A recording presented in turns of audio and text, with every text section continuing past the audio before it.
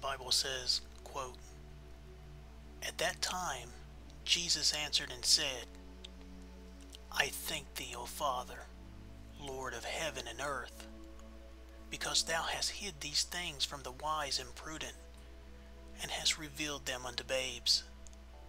Even so, Father, for so it seemed good in thy sight. All things are delivered unto me of my Father, and no man knoweth the Son but the Father, neither knoweth any man the Father, save the Son, and he to whomsoever the Son will reveal him. Come unto me, all ye that labor and are heavy laden, and I will give you rest. Take my yoke upon you, and learn of me, for I am meek and lowly in heart, and ye shall find rest unto your souls. For my yoke is easy, and my burden is light." End quote. Gospel of Matthew, chapter 11, verses 25 through 30. Beloved of God, in this awesome passage from the Gospel of Matthew, our God and our Savior, Jesus Christ, delivers the glad tidings so cherished by believers in Scripture alone, and justification by faith alone, yet so hated by popes, papists, monks, and even the deceived Protestant neo-legalists, such as those unsaved persons trusting in their heresies, such as Lordship Salvation, the New Perspective on Paul, Vantillianism, Federal Vision, and so on. By the grace of God, we will expose and reject the papist misreading of this passage by all those heretics, whoever they may profess to be, both vipers and wolves, who serve Antichrist with their false gospel of justification by faith and works. We will attend to that apologetic matter shortly. But before we come to that, we shall hear the blessed truth of the gospel of Jesus Christ. The Bible says, quote, "At that time Jesus answered and said, I thank you, Father, Lord of heaven and earth, that you have hidden these things from the wise and prudent, and hast revealed them unto babes." End quote. Matthew chapter 11, verse 25. That God has hidden the doctrine of Scripture alone, the proper distinction between law and gospel, and justification by faith alone, which is the gospel in its proper and saving sense, that he has hidden this from the wise and prudent of this world, while revealing his saving truth to the babes of this world, is a matter of sheer, sovereign grace, and God's absolute predestination of all things. The effectual word of God always accomplishes the conversion of God's elect, and simultaneously the hardening of the reprobate, and at the appointed time.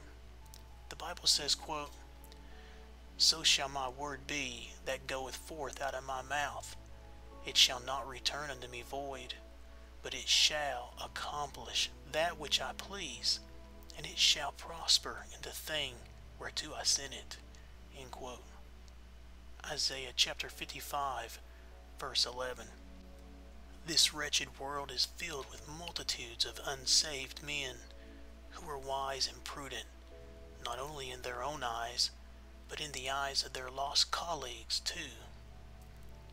Many of these wise men proudly make up the world's legions of college professors and academics who teach atheism, agnosticism, Marxism, Darwinian evolution, and other vain philosophies after the tradition of men. They proudly tell us that they are too wise to believe the teachings of Scripture alone. They think their intellects are too keen to believe the teachings found in the Bible alone. However, Jesus tells us that the true reason these wise men do not believe the doctrines found in the Bible is that those doctrines have been hidden from them. The Bible says, quote, "He hath blinded their eyes, and hardened their heart, that they should not see with their eyes, nor understand with their heart, and be converted, and I should heal them." End quote. John chapter 12, verse 40. God the Father has deliberately hidden the truth from these non-believers. God has done this on purpose and for His glory. This hiding is not the result of human free will, for there is no such thing. Whatsoever comes to pass happens necessarily as God Almighty executes His eternal decrees. The scope of God's determinate counsel includes all angelic and human history. See Isaiah chapter 46, verses 10 through 11, and Ephesians chapter 1, verse 11. Even the devil and his demons are determined by God Almighty and will do God's omnipotent will. See Job chapter 1, verses 6 through 12, 1 Kings chapter 22, verses 19 through 23. The Bible says, quote, "But if our gospel be hid, it is hid to them that are lost, in whom the God of this world hath blinded the minds of them which believe not, lest the light of the glorious gospel of Christ, who is the image of God, should shine unto them." End quote. 2 Corinthians chapter 4, verses 3 through 4. You see, God has determined who will believe His gospel, and at the exact time he or she will believe it. Those God has determined to believe the gospel will have the gospel sent to them and will be given faith at that appointed time. The Holy Spirit uses the reading and the preaching of the law to create contrition in the elect, and then the Holy Ghost uses the reading and the preaching of the gospel to quicken the elect, to regenerate them, to create saving faith in them, causing them to understand and receive the good news of Jesus Christ for them. The justification of the elect before God, though it began in eternity with God's foreordained purpose, it terminates in time the moment the elect believe the gospel. The Bible says, quote, "Moreover, whom He did predestinate, them He also called, and whom He called, them He also justified, and whom He justified, them He also glorified." End quote. Book of Romans chapter 8, verse 30.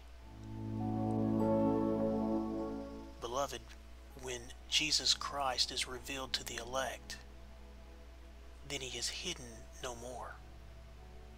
The elect are given eyes to see and ears to hear. The Holy Spirit creates faith in them.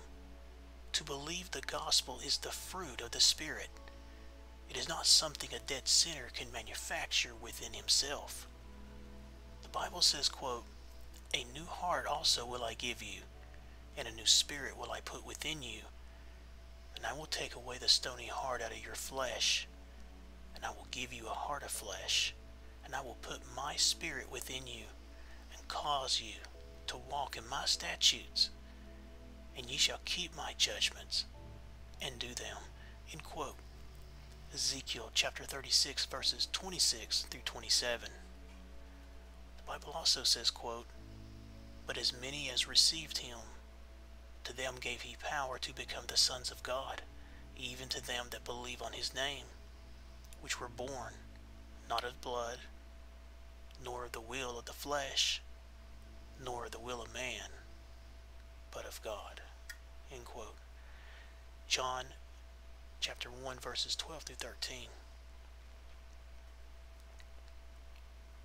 My friends, these babes whom God reveals the gospel to are often the poor, weak, and despised of this world. They are frequently considered to be foolish by the wise of this world. The spiritually blind of this world mock and persecute them. God often utilizes the weak and the insignificant of this world to shame the mighty and vain. The Bible says, quote, But God hath chosen the foolish things of the world to confound the wise, and God hath chosen the weak things of the world to confound the things which are mighty. End quote. 1 Corinthians chapter 1, verse 27. Such precise providential governing of all of creation and all the actions of every creature can only be from an omnipotent, omniscient, and omnipresent God. The Lord is for us. Who can be against us? The Lord is our shepherd. Though we are surrounded by a host of demons and enemies, our good shepherd protects us and prepares a table, a great table before us. Our cup overflows. The Bible says, quote, "The Lord is my shepherd, I shall not want. He maketh me to lie down in green pastures. He leadeth me beside the still waters. He restoreth my soul. He leadeth me in the paths of righteousness for his name's sake. Yea, though I walk through the valley of the shadow of death, I will fear no evil, for thou art with me. Thy rod and thy staff, they comfort me. Thou preparest a table before me in the presence of mine enemies. Thou anointest my head with oil. My cup runneth over. Surely goodness and mercy shall follow me all the days of my life, and I will dwell in the house of the Lord forever." End quote. Psalm 23. The Bible also says, "And we know that all things work together for good to them that love God, to them who are the called according to his purpose." End quote. Romans chapter 8, verse 28. Now, my friends, the salvation of Christ is revealed to babes, to the sheep. Babes are helpless and cannot do for themselves. They depend every moment on their parents, or they perish. The sheep are helpless without their shepherd to tend and to save them. These are the Bible's metaphors to describe God's elect.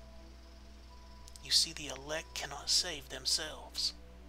They are born in sin, unable and incapable. Their entire salvation, from start to finish, depends on God's grace alone. Why has God determined to save some and not others, to have matters arranged in this way? Jesus answers this question when he says, and I quote, "Even so, Father, for so it seemed good in thy sight." End quote. Matthew chapter 11, verse 26.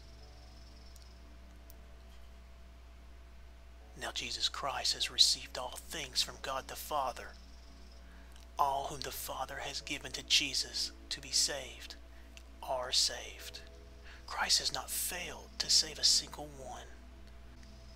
Of course, not all are saved, for not all have been predestinated unto salvation. Some have been predestinated to damnation, but those whom have been given to Jesus Christ for salvation, those predestinated unto salvation, each and every one of them Jesus Christ died for and saved. The Bible says, and I quote, "What if God, willing to show his wrath and to make his power known, endured with much long suffering the vessels of wrath fitted to destruction, and that he might make known the riches of his glory unto the vessels of mercy, which he had afore prepared unto glory, even us, whom he hath called, not of the Jews only, but also of the Gentiles." End quote. Romans chapter 9, verses 22 through 24. Jesus says no person comes to believe the gospel unless they have been given to him by the Father. Then Jesus will reveal himself to that person. This is salvation by sovereign grace alone, and that is why no Bible-believing Christian can boast. The Bible says, and I quote, all things are delivered unto me of my Father, and no man knoweth the Son but the Father, neither knoweth any man the Father save the Son, and he to whomsoever the Son will reveal him. End quote. Matthew chapter 11, verse 27. Again, the Bible says, quote, "For by grace are ye saved through faith, and that not of yourselves. It is the gift of God, not of works, lest any man should boast." End quote.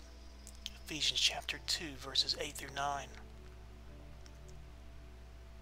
Now comes Jesus Christ preaching to those sinners collapsing under the guilt of their sins, and he says the following, and I quote, "Come unto me, all ye that labor and are heavy laden, and I will give you rest." End quote. Matthew chapter 11, verse 28. Our Lord Jesus Christ preached the full force of God's law to his hearers. He presented the law to them, the law which demands absolute moral perfection from a man for salvation. That's the law he preached unto them. Jesus said, quote, "If thou wilt enter life, keep the commandments," end quote. Matthew chapter 19, verse 17. Jesus taught, quote, "Be ye therefore perfect, even as your Father which is in heaven is perfect." End quote. Matthew chapter 5, verse 48. You see, Jesus used the law to teach sinners that they were unable to merit salvation. They could not merit salvation in whole or in part. The first use of the law of God informs men that they are sinners in need of redemption. The Bible says, quote, "Nay, I had not known sin but by the law, for I had not known lust, except the law had said, Thou shalt not covet. And the commandment which was ordained to life, I found to be unto death." End quote. Romans 7, verses 7 through 10. But the first use of the law has a second part. The second part points contrite sinners crushed with the condemnation of God's law. It points them to Jesus Christ alone, to the gospel for salvation. The Bible says, and I quote, "But before faith came, we were kept under the law, shut up under the faith which should afterwards be revealed. Wherefore the law was our schoolmaster to bring us unto Christ, that we might be justified by faith." End quote. Galatians chapter 3, verses 23 through 24. Christ is pointing contrite sinners to himself when he says the following, and I quote, "Come unto me, all ye that labor and are heavy laden, and I will give you rest." End quote. Matthew chapter 11, verse 28. Notice what Jesus will give those guilty sinners convinced that they cannot work their way into heaven. Jesus will give them rest. He'll give them rest. Jesus does not say he will give them rest because they have earned it. No sinner can earn Christ's salvation. No sinner deserves Christ's eternal rest and salvation. Sinners, as the law points out, deserve hell, and they have earned it. They've earned damnation with their sins. The Bible says, quote, "For the wages of sin is death," end quote. Romans chapter 6, verse 23. Friend, those elect under the contrition of God's law will come to Christ and be given the eternal rest of salvation.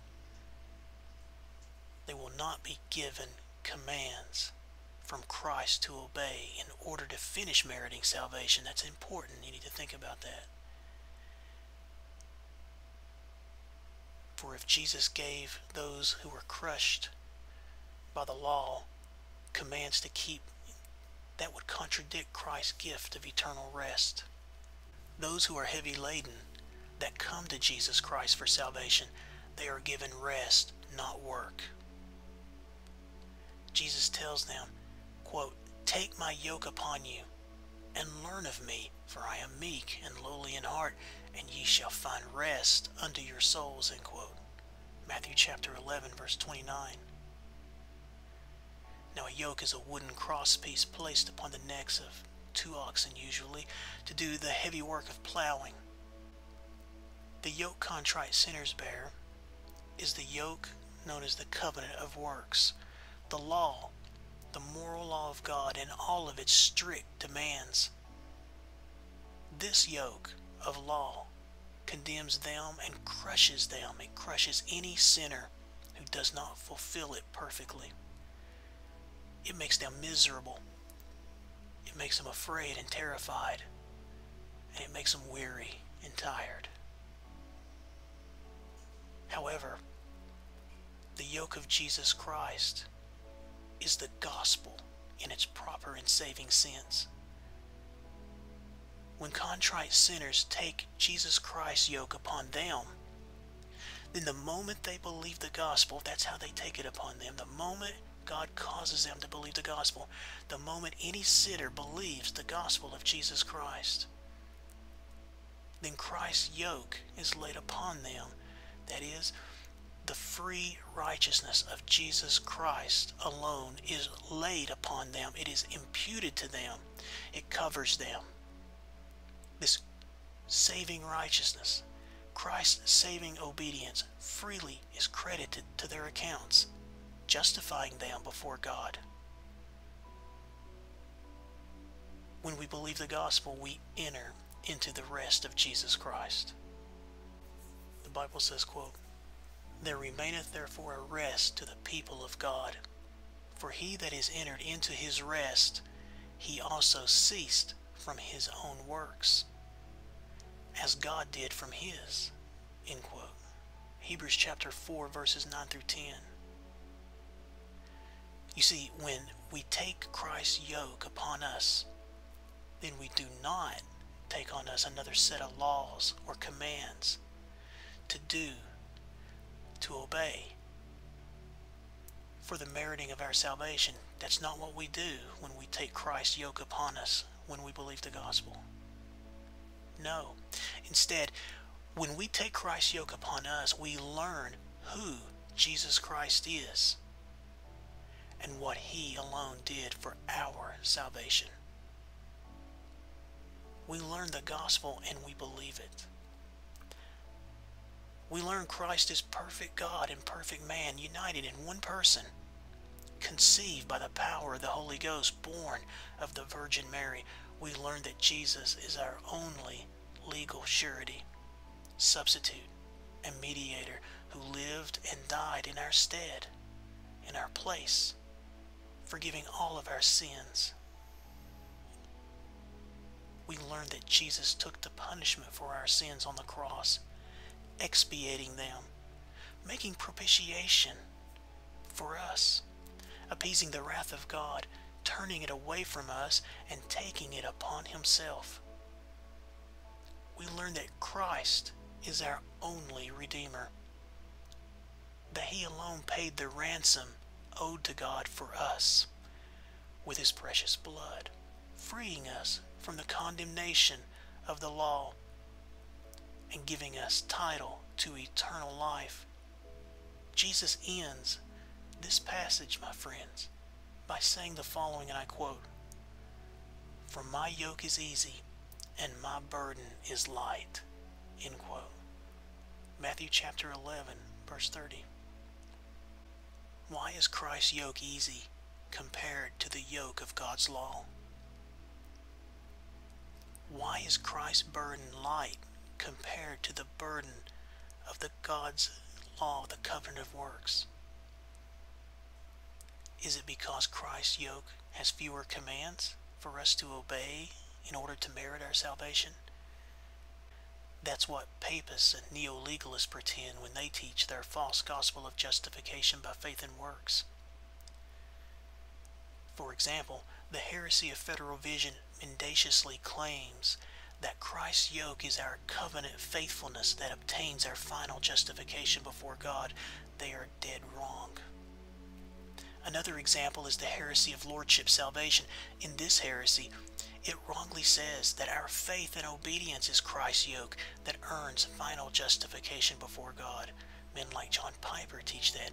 Like the blind papists, they wickedly appeal to Romans chapter 2 verse 13 and James chapter 2 verses 20 through 26. Then they teach that we are justified before God not by faith alone, but by faith according to the deeds of the law. That's the heresy they teach. Such is the heresy of justification by faith and works. All who call Jesus Lord and appeal to their faith and works for salvation will be damned. Jesus tells us he will say the following to the papists and neo-legalists at the day of judgment.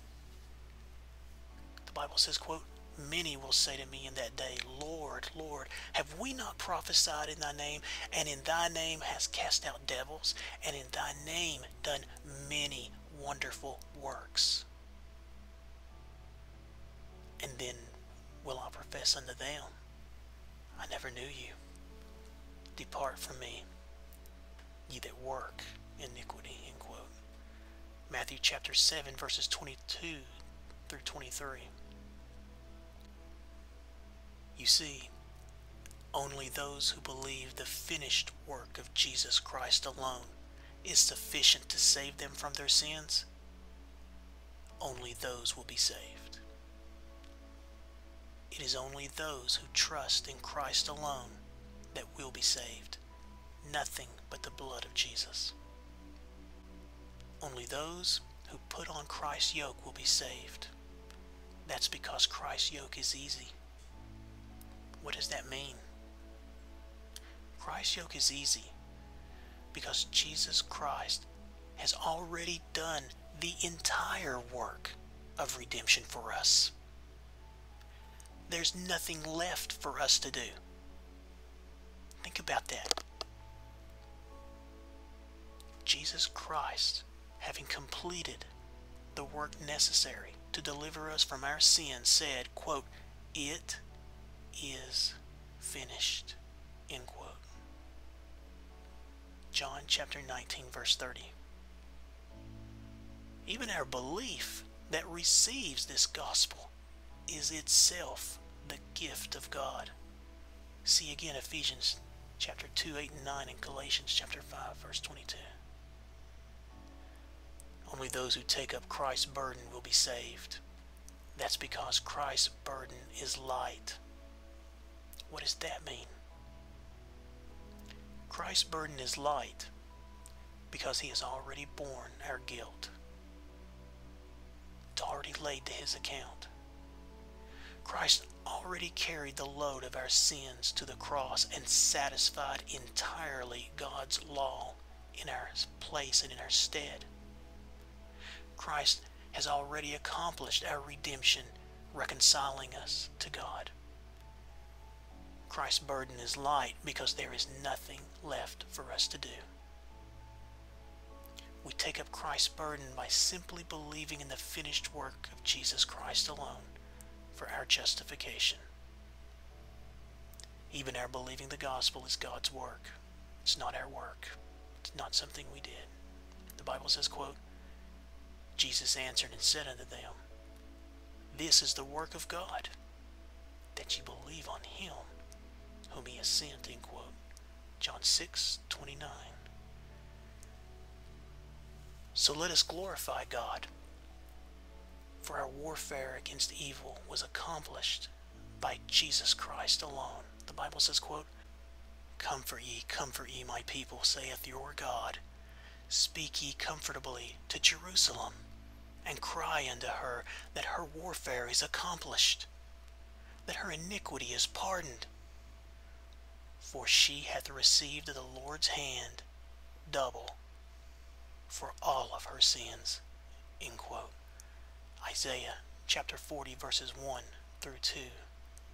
God bless and amen.